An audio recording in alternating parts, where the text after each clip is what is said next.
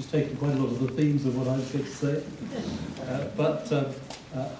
I wonder whether she had written the screenplay to that film Sliding Doors. I don't know if any of you have seen it, but the basis of the plot is that somebody's rushing for the lift in the morning. Either they make it or they don't, because the door's closed. And if there are two different stories that then follow, if they don't make it, they go back to their room and they find that their girlfriend's already got a new man in her bed, and everything goes wrong and so on. So it just emphasises how something that happens almost by chance can affect all of us and have quite different results.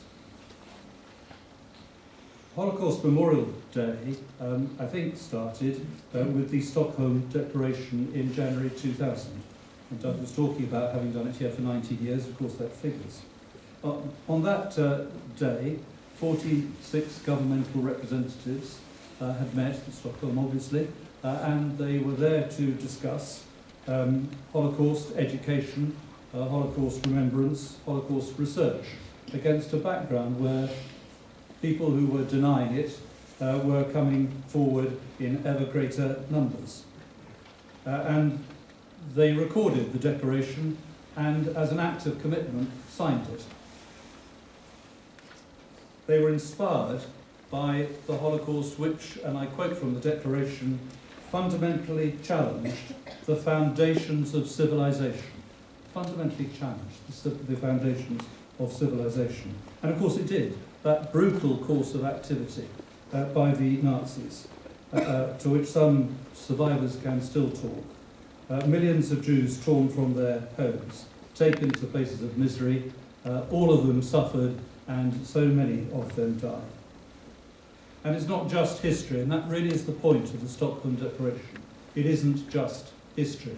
It's happened again in Cambodia, in Rwanda, in Bosnia. It's happening in Darfur and Sudan. We don't read about that quite so much these days. By 2015, I noted that 2 million people had been displaced and 400,000 murdered.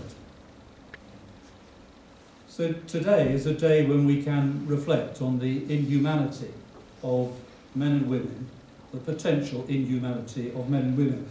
Maybe it's my age, I regret saying it's mostly men. And in our own way, our own small way, in our own small jurisdiction, we need to reflect on that for a number of reasons. The first is to condemn it without reservation, because in that condemnation, our collectivism with the rest of the world says something small, but together, collectively, it says something so important, and we can have an impact. And we need to reflect on it because, as human beings, we need to be sure that we will not let inhuman behaviour triumph. Actually, it never does. At the end of the day, if you look at what has happened in Germany today, for all the inhumanity of the Nazi regime, you do not see that reflected in modern-day Germany. You don't see it reflected in Bosnia or Cambodia, at least not too obviously. You won't see it in Britain, at least not too obviously, and that is exactly what Jenny Lecote was referring to. Because it's important that we all reflect on our treatment of minorities. It's important in government, of course.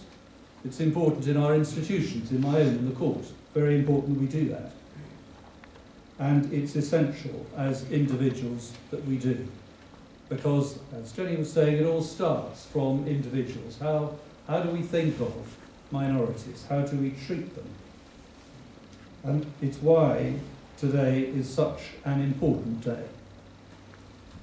And I suppose finally we remember today because it might give us the opportunity to strengthen ourselves. We remember those with the courage to stand up to those who are oppressors. We hope that if ever challenged, we would have the same courage. The courage of those who volunteered to go first into the gas chamber to save perhaps the life of another. Pretty extraordinary courage, but some did. The courage of those like Louisa Gould, who stood up to the oppressors, maybe was overconfident, but still it took courage.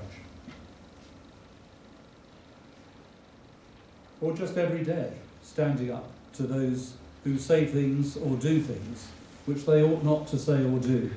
And it's so easy, isn't it, to let them say it or do it and pay no attention to, oh, well, I don't agree with that, but everyone's got their right to say what they think or do what they think, do what they want to do. But actually sometimes you've got to stand up and say, no, that is wrong. And that takes courage too, and tact and discretion, and I don't always have that. So it is an important day. I'm delighted that I've had the opportunity to say these few words, but actually I've already just said in another way what Senator Coates said to us already. So perhaps I could ask the Dean to come forward and light the candle.